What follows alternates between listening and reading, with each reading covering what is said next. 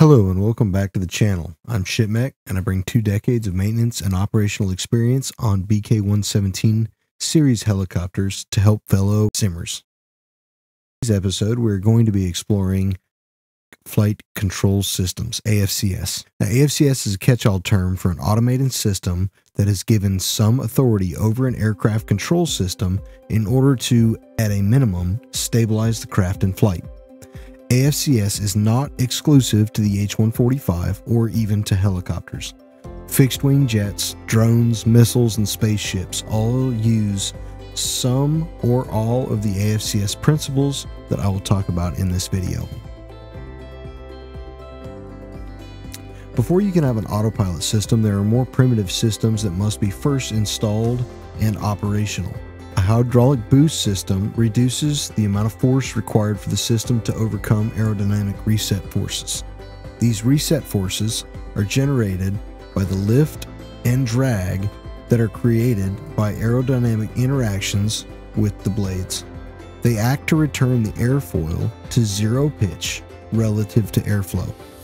The next layer that must be added is the Stability Augmentation System, or SAS. The SAS dampens disturbances in the air and stabilizes the angular velocity of the helicopter, pitch, roll, and yaw. The SAS does not keep track of the orientation of the aircraft, and therefore is not responsible for returning the aircraft to any pre-selected orientation, or attitude. That is the role of the next two systems. The Attitude and Heading Reference System, or AHRS, is responsible for maintaining awareness of the current attitude, pitch and roll, and heading, yaw, of the helicopter. The AHRS system uses the sensors in the SAS system to validate changes in attitude and heading. The system is also the first system that the pilot is aware of. It is responsible for providing the information that is used to generate the pilot's attitude indication and horizontal situation indication. Parallel trim system is the first AFCS system that the pilot shares authority with. It physically moves the same controls the pilot uses to orient the aircraft according to pilot selected parameters. Finally, the combination of the interface devices and internal computers receive inputs from the pilot and send signals to the trim systems in order to affect the aircraft appropriately. The hydraulic power system provides an extreme amount of mechanical assistance compared to what is actually needed to overcome the reset forces. At some point along the boost curve, starting from 0 and continuing to 3000 psi, it becomes counterproductive to stabilized flight. Essentially, it becomes like trying to fly the aircraft with an overcooked spaghetti noodle for a cyclic. Therefore, force trim is provided. The first component of force trim is force feedback. Spring forces are used to hold the stick in a predetermined position. Any deflection of the stick will produce a resultant feedback force proportional to the displacement from center. The second component of force trim is manual trim, also known as beep trim. Beep trim slowly changes the spring center position using a 4-way trim switch. The final component of force trim is trim release. By pressing the force trim release button, the spring forces are removed and the stick moves freely without feedback until the button is released. The new spring center is set to the position of the stick when the button is released. The Stability Augmentation System is a very interesting system.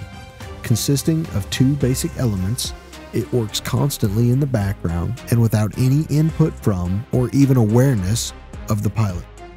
The 2 elements are the control loop and the feedback loop. The feedback loop uses fiber optic gyroscopic sensors to detect angular velocity, the speed at which something is spinning, determine changes in aircraft attitude, pitch, roll, and yaw.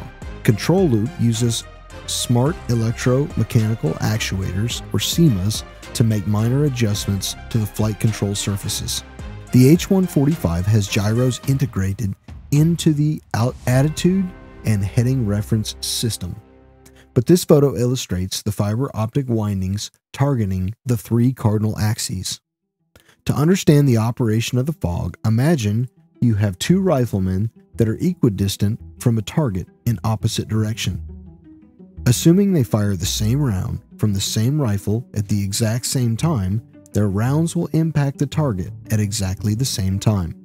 Now, let's move the target closer to one and farther from the other. If they fire the same round from the same rifle at the exact same time, then one will impact the target before the other. Knowing the speed of the bullets and the time it takes the second bullet to strike the target after the first, we can perform some calculations and determine how far the target has moved from center.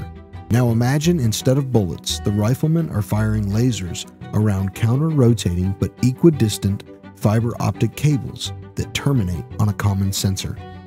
Since the speed of light is constant, then if they both fired at the same time and the distance is exactly equal, each of the pulses will reach the sensors at exactly the same time. However, if we repeat the process, only this time we rotate the entire assembly before the lasers reach the sensor, then it increases the distance that one pulse has to travel and decreases the other, causing one pulse to reach the sensor before the other. Since light has a frequency, this is constantly measured by the system as phase-matched sine waves. As the aircraft rotates about the axis, the two waveforms experience a phase shift proportional to the speed of rotation. The faster the craft rotates, the more pronounced the phase shift. The feedback loop sends signals to the control loop, which attempts to arrest the rotation. The control system uses smart electromechanical actuators, SEMAs, which operate very quickly and precisely, however, are limited in their authority. They can only move the flight control surfaces a fraction of their total range. These are arranged in series with the traditional control loop, adding to and taking away from the pilot's inputs. On the lateral, longitudinal, and yaw axes of the H145, they are mounted in a dual or back-to-back configuration. There is only one installed on the collective axis. The next level required for automatic flight control is the AHRS. As previously stated, the AHRS hosts the fiber optic gyros. It also uses accelerometers to determine the instantaneous pitch and roll, and magnetometers to determine instantaneous heading. Gravitational accelerometers work like a plumb bob. They maintain a direction toward the center of the Earth, and when the aircraft tilts, they measure the angle between their orientation and the gravity vector. Magnetometers use a mix of science and mysticism to allow the computer to determine the angle formed between the current aircraft heading and the Earth's magnetic field. Since computers don't have eyes and can't read a compass, use magnetometers to inform the system. The next level required for autonomous flight is the parallel trim system. Parallel trim assemblies are mounted in the floor of the aircraft and act to move and influence the movement of the pilot's control input devices, collective, cyclic, and pedals. The autopilot system uses the parallel trim to recenter the SEMAs and control the aircraft. Here's a crude representation of the entire system. Airbus uses what they call a flexball cable, shown here, to transmit cyclic inputs to the flight control components in the cabin roof. The cyclic stick is mechanically linked to the parallel trim shown here. The orange box represents the input lever of the parallel trim. Up top, in green, we have a dual SEMA installed in series between the cyclic flexball and the hydraulic actuator shown in red. Beyond the hydraulics, a bell crank transmits lateral actuation to vertical to affect the rotor system. When the stick is moved, the SEMAs act as a push rod, transmitting the inputs via the flexball cable directly to the hydraulic actuator. Also notice that the input lever parallel trim is affected logically. Now let's assume the pilot has not made any control inputs. However, an aerodynamic disturbance has caused the aircraft to pitch unintentionally. SEMAs react to eliminate the unintended rotation. Once the unintended motion has ceased, the SEMA returns to its neutral position. However, this can lead to issues where the aircraft misinterprets pilot input as undesirable movement. The SEMA might attempt to compensate for the pilot's input, causing the aircraft to appear to be sluggish and unresponsive. Therefore, Airbus has implemented an extended version of SAS called CSAS, or Combined Stability Augmentation System. This system takes note of the pilot's inputs and anticipates the intent. The system will then supplement the pilot's input to achieve the desired result when the aircraft reaction does not match the assumed intent. This causes the aircraft to be significantly, although artificially, more responsive. Here we take a look at the parallel trim actuator in greater detail. The illustration represents the side view of a parallel trim actuator. The orange box represents the input lever. The input lever is connected to a shaft that connects to an input adapter. The input adapter is connected to a coil spring that provides a torsional force in response to uncoiling or additional coiling. The other end of the spring is connected to an output adapter, which is connected to another shaft. The input and output adapters are not physically connected, but share microswitches that send a discrete or binary signal when they are in alignment. The output adapter shaft connects to a reduction gear assembly, which transmits rotational force through an electromagnetic clutch to a final gear that is meshed with a worm gear. The worm gear allows an electric motor to rotate the assembly, but does not allow the assembly to rotate the motor. More importantly, it holds it in place. When a pilot moves the input lever, the input adapter rotates. However, the worm gear does not allow the rest of the gear train to rotate. Therefore, the spring is coiled. The coiling of the spring provides a feedback force to the pilot that is proportional to the distance from rest the stick is moved. As the pilot relaxes the input against the cyclic, the spring forces the cyclic back to its natural center. When the pilot actuates the beep trim, or the autopilot commands a movement, the motor begins to spin. This motion is transmitted through the worm gear, through the electromechanical clutch and reduction gear, into the coil spring and input and output levers.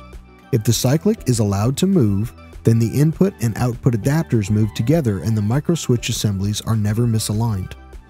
When the pilot presses the force trim button, the electromechanical clutch is opened, severing the mechanical link between the worm gear and the rest of the system.